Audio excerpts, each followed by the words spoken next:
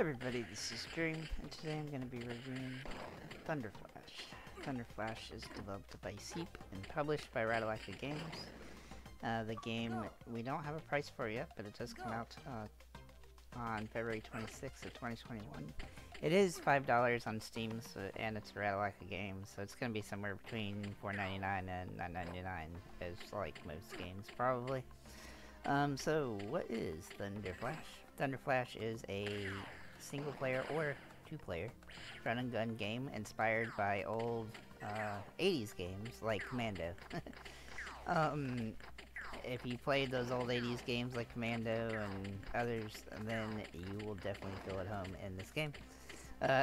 This game is very short. It has 5 levels with 5 and under levels in each one. And there are lots of different types of enemies and traps and bosses throughout the game, and different weapons that you can find as you progress.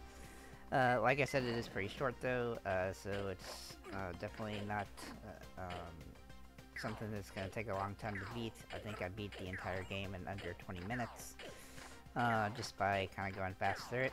But it is interestingly fun because it is a old school 80s game, kind of. Well, it's built to be a homage to those, I think. It's definitely not a game that came out back in that time, but it's because it actually kind of works properly as it's supposed to. The hit detection is in the 2021 type of situation, but the game is inspired by those old 80s games and plays very similarly. There's not actually a lot there's nothing wrong with the game, actually.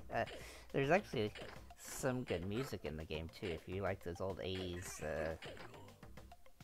music, then you're gonna like the music in this game as well.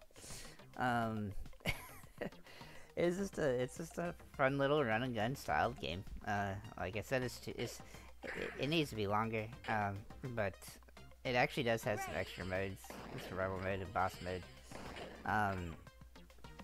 I did play survival mode for the achievements, and it's kind of interesting. Actually, the first time I came through it, I got 98 kills, and the achievement is for 100, so I had to do it again. But it was actually kind of fun in its own way, because random weapons will drop. It'll make it easier for you to kill enemies. It just goes until you die. I mean, that's very simple. Man, there's not a lot else I can say about the game. It's too short, but it's okay. For a Reivew game, it's actually one of the better ones I've played. So I recommend it from that perspective. If you're on the Reivew leaderboard, you're gonna be able to get to 1,000 pretty easy, and you're gonna be able to actually enjoy this one as opposed to a lot of the Reivew games that aren't nearly as fun. Pretty much everything else I got to say about this is that if you just want it for the achievements, it's easy, and you can get that done in under 30 minutes probably, if that's what you focus on. There are lives in the game, but they actually don't matter, because all you have to do is go to area select and choose the area that you last died on, so you can kind of just run through as fast as possible if you just want to get through. But I do recommend actually playing the game and killing all the enemies just for the fun of it, because it is, like I said, a homage to old 80s games, and it definitely puts you back into that arcade style. That's pretty much all I have to say about the game. I'm gonna give the game a rating of a 7 out of 10, because it's better than every Reivew game that exists, and it gives you some of that nostalgia for those old 80s games, and it actually works, unlike a lot of old 80s games.